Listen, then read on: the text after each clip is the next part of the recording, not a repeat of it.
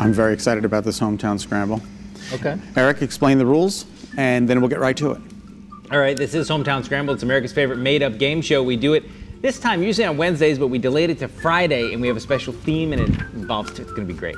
All the rules are on WFSB.com, but here's basically how you do it. We're going to put up 3 town names, towns, villages, hamlets, all here in Connecticut. We're going to scramble those letters all up. If you can unscramble them and tweet your answer to the @WFSB Morning Team account, you could win this t-shirt. Beautiful, isn't it? There it is, the t-shirt. It's wonderful, it's wonderful. All right, so I want to thank John Bornhorst. He's the Hartford Marathon Foundation operations crew. He sent in this amazing Hometown Scramble. Excellent. Okay, Great. First let's give you the forecast for the marathon. All right, I'm very sorry about that. It's going to be a little rain out there. Rain tomorrow morning. It's going to come down, and it's going to be raining until about 11 o'clock. By noontime, you should start to see some partial sunshine. So the slower you run, the more opportunity you'll have to see some sunshine. That's the good news. All right, ready? Ready for this edition of Hometown Scramble? Yeah. Ready, A very set, go. special Eversource Hartford Marathon Hometown Scramble. Run Hartford fast. Wow. Cool. Look Great. at that. Run Hartford fast. And they've provided me with photos as well.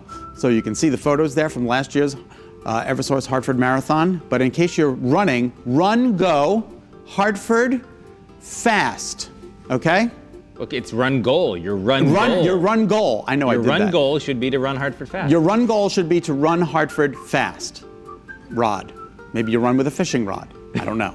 Or a man named Rod. Or a man named Rod. If you Either know way. someone named Rod, maybe he'll win Hometown Scramble this morning. Any winners into the Twitter? Not at this time, Alex. All right, Let me then- refresh the Twitters and see if anyone pops in here. Okay, if not, we're just going to forge ahead because these are very difficult, even though this one clearly spells Glastonbury. All right, we got some guesses here. Okay. Let's try. Looks like Mike. Mike may be our winner. He says Glastonbury is the first one, Alex. Let's see if Glastonbury is the first.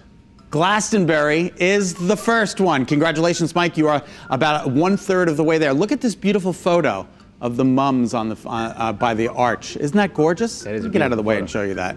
Hartford. No, I thought this was very difficult because it actually says Hartford, so you think it would be Hartford something, right? But it's not. It's actually North Branford. Let's see if it's North Branford. North Branford. Look at that. Look at these wonderful spectators at the Hartford Marathon. Oh, the Eversource Hartford Marathon. Wonderful. And Fast Rod TR? What do we think Fast Rod TR is? Fast Rod TR would be Stratford. Let's see if that I thought is very difficult. It is Stratford, and there's Nicole Nalepa with Tom Nicole. Zukowski. You did it!